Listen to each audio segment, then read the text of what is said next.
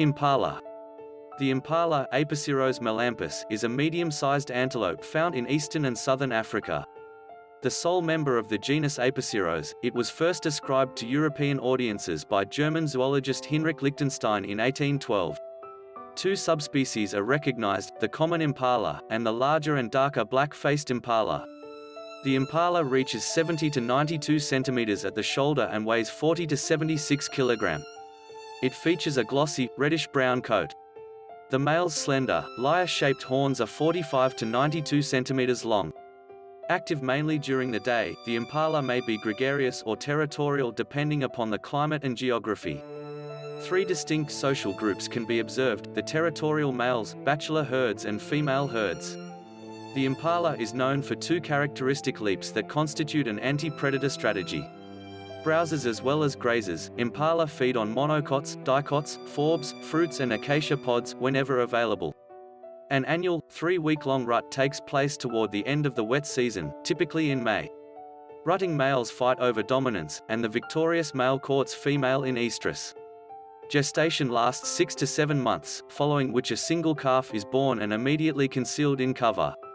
Calves are suckled for 4 to 6 months. Young males, forced out of the all-female groups, join bachelor herds, while females may stay back. The impala is found in woodlands and sometimes on the interface ecotone between woodlands and savannas. It inhabits places close to water.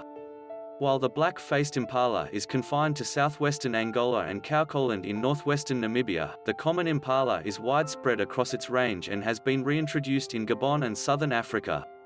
The International Union for Conservation of Nature (IUCN) classifies the impala as a species of least concern. The black-faced subspecies has been classified as a vulnerable species, with fewer than 1,000 individuals remaining in the wild as of 2008. Description: the impala is a medium-sized, slender antelope similar to the cob or Grant's gazelle in build. The head and body length is around 130 centimeters. Males reach approximately 75 to 92 centimeters at the shoulder, while females are 70 to 85 centimeters tall. Males typically weigh 53 to 76 kilograms and females 40 to 53 kilograms. Sexually dimorphic, females are hornless and smaller than males. Males grow slender, lyre-shaped horns 45 to 92 centimeters long. The horns, strongly ridged and divergent, are circular in section and hollow at the base.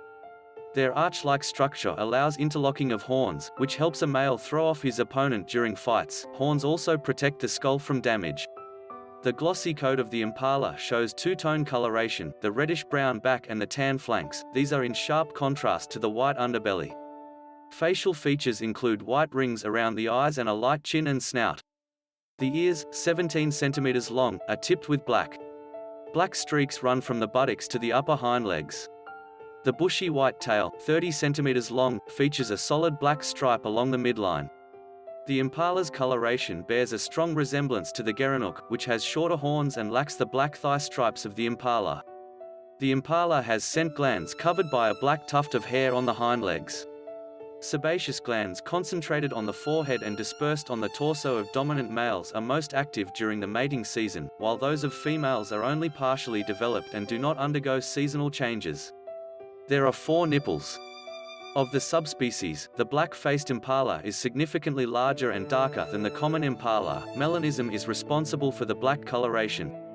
Distinctive of the black-faced impala is a dark stripe, on either side of the nose, that runs upward to the eyes and thins as it reaches the forehead. Other differences include the larger black tip on the ear, and a bushier and nearly 30% longer tail in the black-faced impala.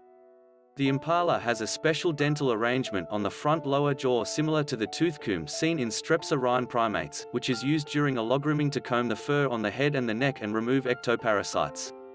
Thanks for watching.